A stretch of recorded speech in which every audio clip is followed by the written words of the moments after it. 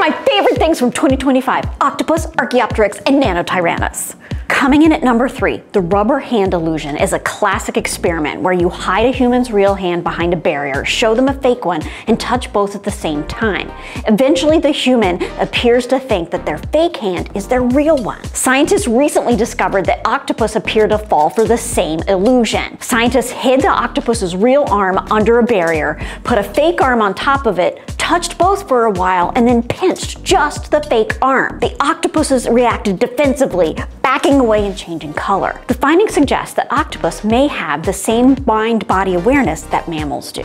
Coming in at number 2, discovered in 1861, Archaeopteryx is a transitional fossil that first showed us that birds and dinosaurs were related. Recently, paleontologists studied a well-preserved specimen using micro-CT scanning and ultraviolet light. For the first time ever, they saw tertial feathers, which are the feathers closest to the bird's body.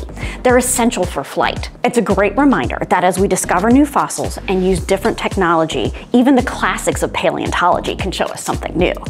Coming in at number 1.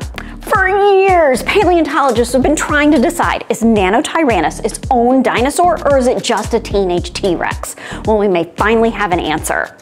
Looking at a specimen that was preserved as part of the dueling dinosaur fossil, scientists were able to see the number of vertebrae it had, and it's less than a T-Rex. You don't add vertebrae as you get older.